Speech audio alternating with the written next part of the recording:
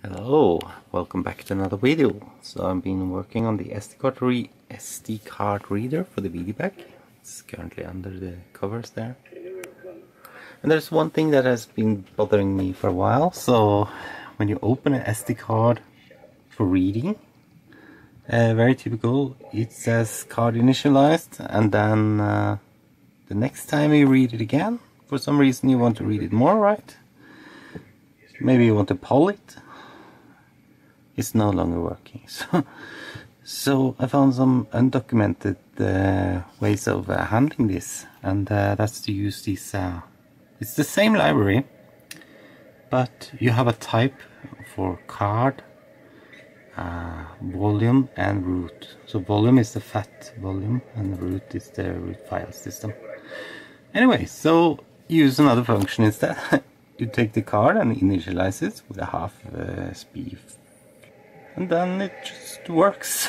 So then you can also check if the volume is okay, and if the root is, if you can open the root file system.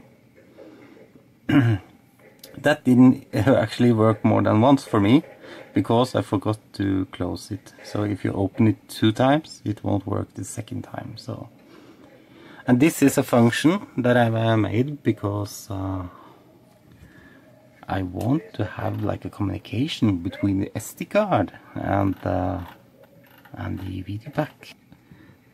I have a soft serial. I'm meeting obstacles all the time when I'm working on this project. Either some resources that I thought I can use, resources, they're taken.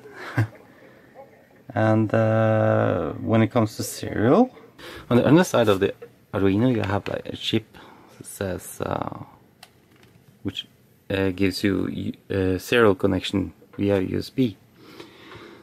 So they are taking up the serial communication, and I want serial communication at least one way from the VideoPac to the Arduino. So you can send command. Soft serial available. So if there's data coming from the VideoPac to the cartridge, then we check which command.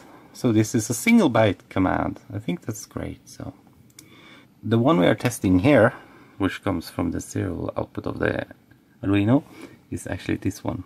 So actually it's this one here, because it's just infinite loop, just for testing that command. So that's working.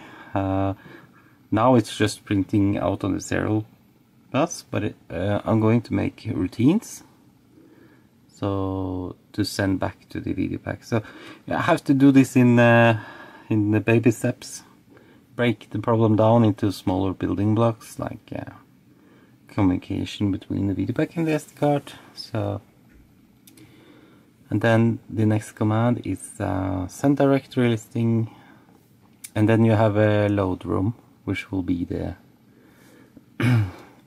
which is another command which waits for another transmissions, and the next transmission is the file number. So I'm not going to use file names, so when you ask for a listing on the SD card, it just takes the number, file position number, and then I will have a routine that finds the right file. Right, so I need a serial communication to send to the Arduino commands, and I started using these, but I thought maybe they aren't used on port 1, but they are banking. So I was thinking, okay, well, it's no problem doing banking on that EEPROM here, but when I'm using this one, everything goes wrong. So because this one is actually using the banking, this one isn't, and when you're doing banking, you have to do a little dance to make it work. So anyway, it's going to be on a EEPROM, this program anyway. I was a little bit desperate just to try my code, so I tried ship select. Yay! Finally I got something out of the assembly program, and this is the ship select line. You can see DIN 8 there. It's supposed to be 55 hex and then 01 hex. I had a lot of problems because I tried to flip hold on. And this is the result, and you can also see there's some noise on it, and you can see here and here they are 20 milliseconds apart. In every 20 milliseconds, I suppose it's something to do with the video. So I was thinking, oh hell with that I/O.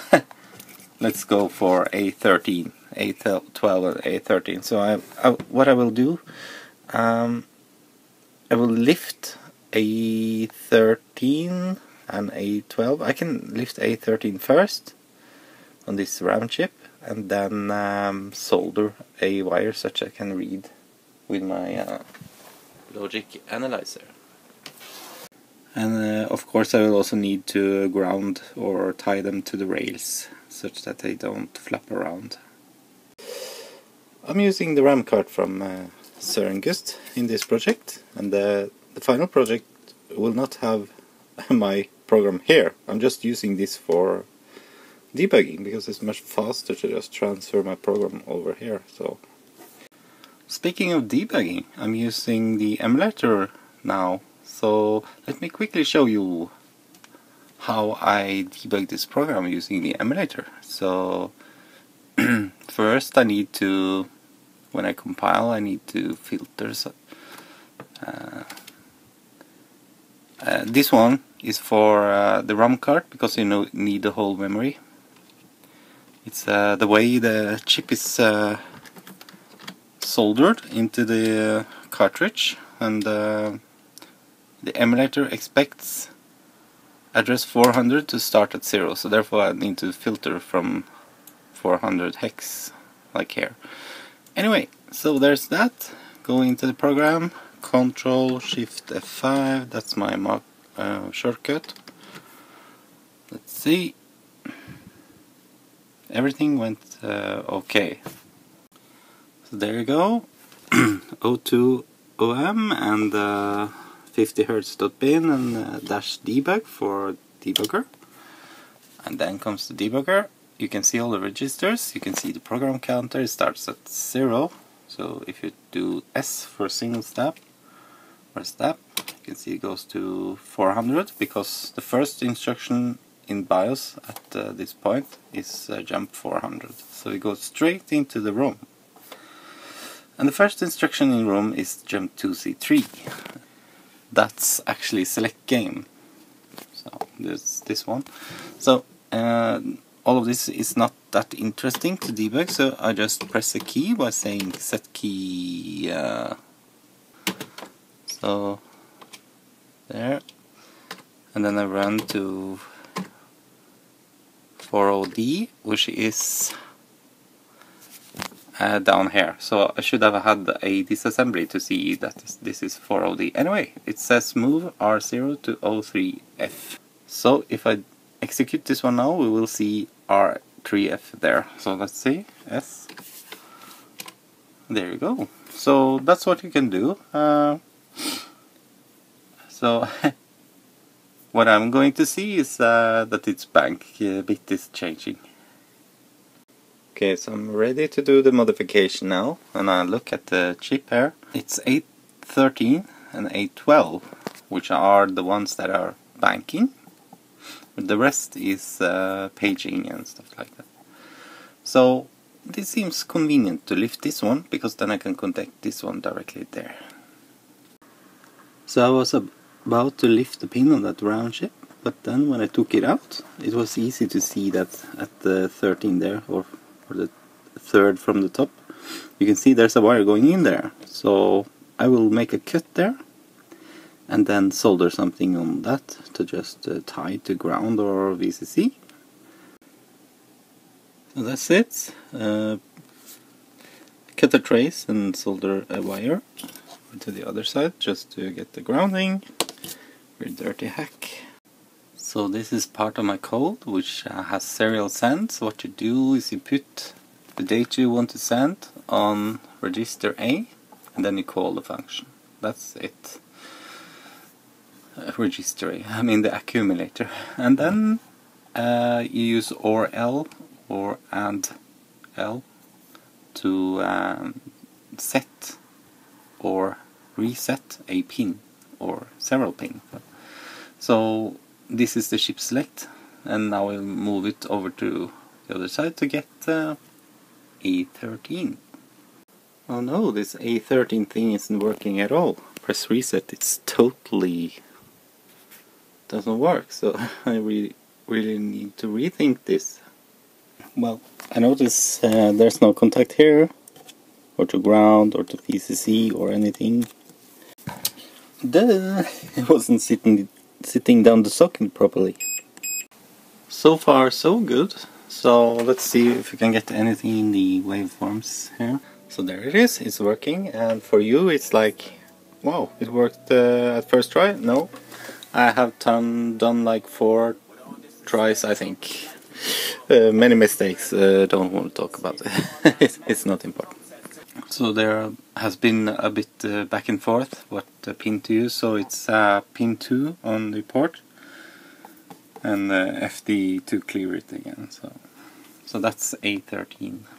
What I need to do now is to get this timing to work. You can see 1 bit equals 104.2 microseconds, so that's 42 clocks. So we can actually calculate that. So I'm sending 50 of 55 hex and then 01.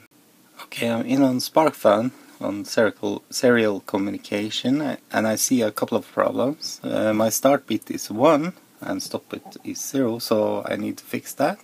So basically what I need to change here is just the start and stop bit, and so I will interchange those, because this one is setting, it's supposed to clear, and here it's clearing, it's supposed to set. And there you go. So you can see it's also much more denser now. Yeah. We can zoom in and have a look. Double click to get the cursor, click and click. 132 microseconds, that's not too bad. Let's see. The spec is 104, so I need to work on that. But I figured that 15 hex was much closer, so I will just tweak those. I think we should be able to see the UART, even though it's not the correct frequency yet. If I set it to baud rate arbitrary, it's just...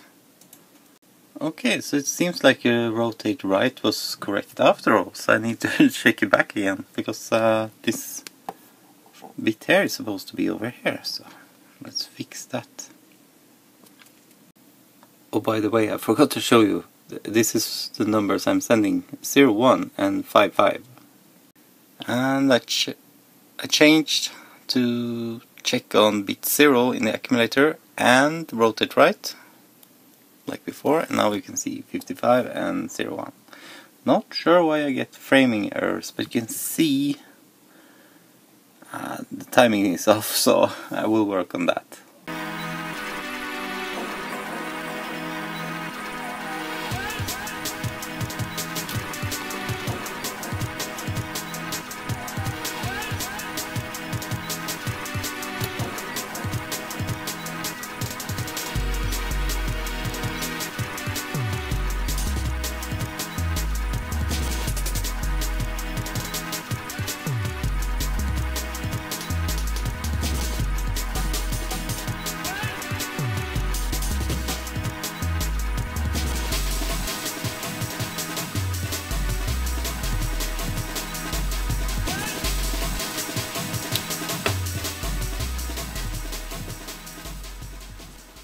Counted and compiled, and now you can see 111 microseconds.